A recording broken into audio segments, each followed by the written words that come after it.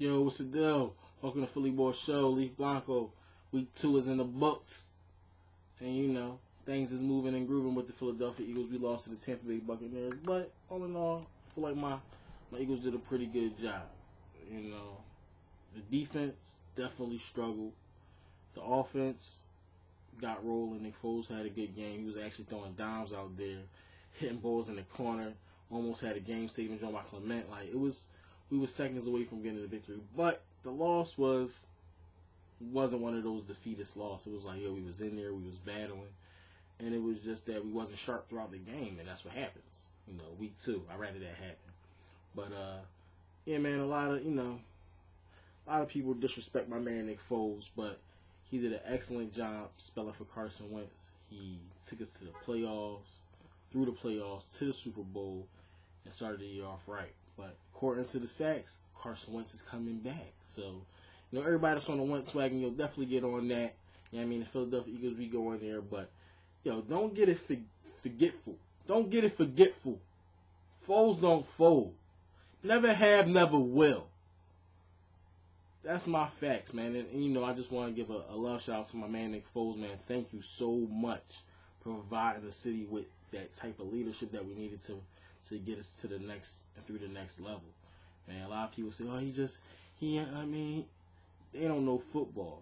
I seen it. You might not be the most running capable, athletic, but your mind is sharp and your ability to make the right decisions is top notch. In my mind, top 5 quarterback coming into this year with your skills and abilities.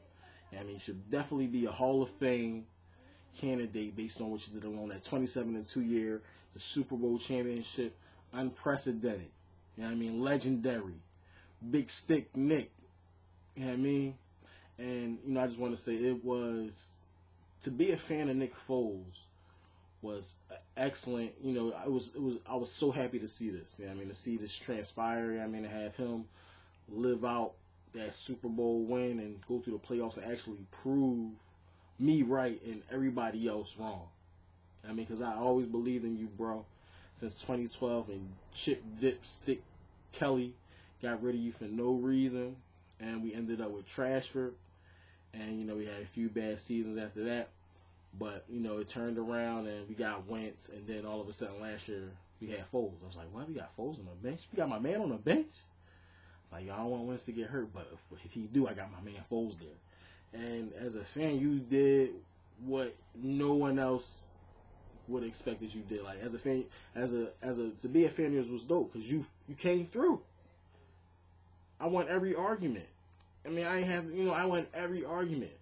Nick Foles don't fold, and if you never played the game, you live in infamy as never folding, never, ever once giving up the game, always keeping us in there. We never lost the game because of you, bro. Real shout out to you, Nick Foles, man. And I want to welcome back Carson Wentz. And hopefully you're ready to go, ready to kill Bill. Ready to do the Philadelphia Eagles story, man. Let's make this a doubly good story. If Wentz could lead it back this year, that'd be awesome. That'd be such a great Philadelphia story, and to have these two brothers unite, and bring us this chip. But what I would say is learn from Foles. And I know Wentz doesn't disvalue Foles like the media and everyone says. Those, his subtle, those PROs, like pass run option stuff. Pass it sometimes. Had that option and then run it on him. You learn from what Foles did from his brain. You apply your athleticism and Peters and, get that gut go. Listen, you're going to win. Doug Peterson definitely did his job.